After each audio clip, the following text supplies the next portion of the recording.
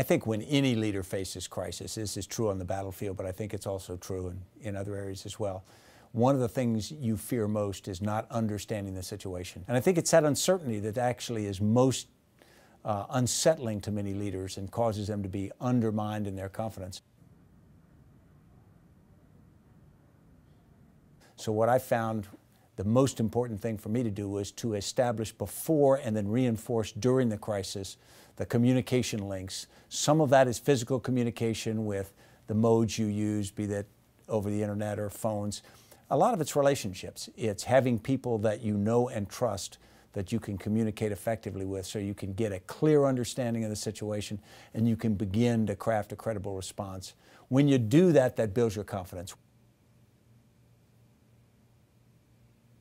We developed something called commander's intent to put in clear words what it is we really mean.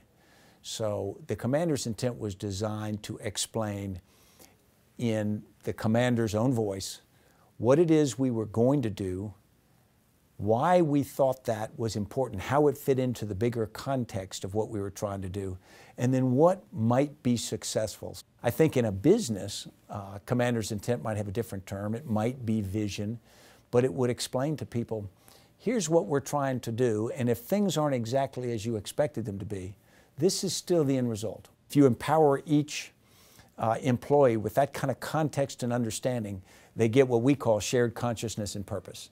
They suddenly understand what it is they are trying to do in what environment and what the organization is trying to accomplish. What I believe is you need to establish processes, you need to establish correct forums, ways that you decide you're going to communicate, and then you need to make it work. And you'll find that things as simple as a cubicle wall or a walk across the street can be as wide as an ocean was 100 years ago. It just stops communication unless you focus on creating it.